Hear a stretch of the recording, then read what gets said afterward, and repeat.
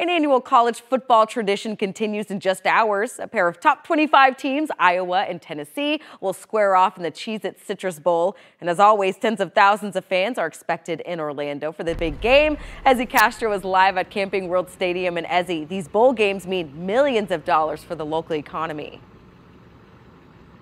That's right, Crystal. So Orlando Mayor Buddy Dyer says that these games bring in about $100 million worth of economic impact to the city. So just think about that. In just a few hours, thousands will be here to ring in the new year for the Cheez-It Citrus Bowl. The 7th oldest bowl game in the country is taking place right here at Camping World Stadium, the Cheez-It Citrus Bowl.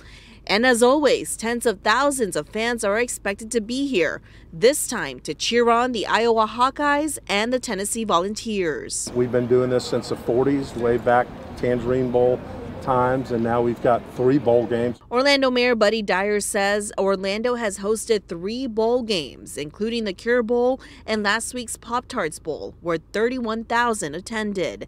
Dyer explained all 3 events bring in a major boost to local businesses and transportation. In addition to the direct economic impact of visitors staying in hotels, spending money in restaurants, paying for tickets, paying for parking, paying for other transportation, you have the indirect impact of everybody that's snowed in the Northeast and the Northwest, watching sunny Florida.